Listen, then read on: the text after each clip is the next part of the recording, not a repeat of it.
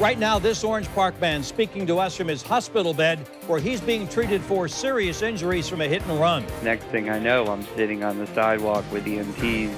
His bicycle mangled after he says a driver hit him outside this local store and kept going. Mike McCardle was just transferred out of the trauma unit at Orange Park Medical Center and is speaking with us tonight in hopes someone watching the news may know who crashed into him. The hit and run was Monday night near the Walmart on Blanding Boulevard. Channel 4's Scott Johnson spoke with McCardle and his sister. He's joining us live. Scott. Mary, what he was saying is he was riding his bike when the car hit him. His head cracked the windshield and his skull.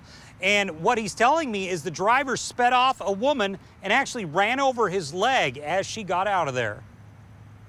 Mike McCardle is in the hospital now, thankful to be alive after a driver hit him in front of the Orange Park Walmart and apparently just kept driving.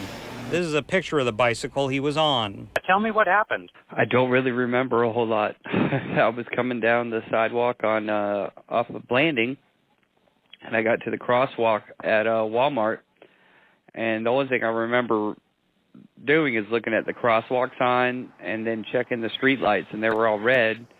And I went through it.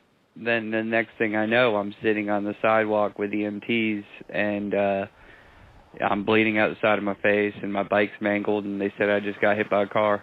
I spoke with McCardle by phone. He's in the hospital, just transferred out of the trauma unit. He tells me he has a fractured skull and was bleeding from the brain. It's pretty incredible. I mean, I wouldn't have thought I'd be walking already or anything like that.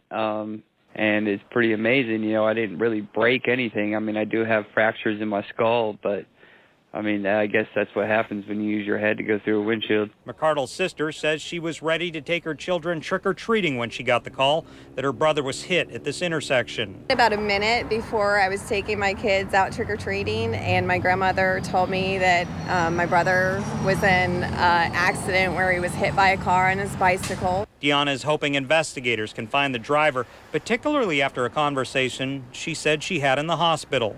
From what I heard from the nurses at the hospital and the trauma center, this is happening all the time, and it's something that needs to stop.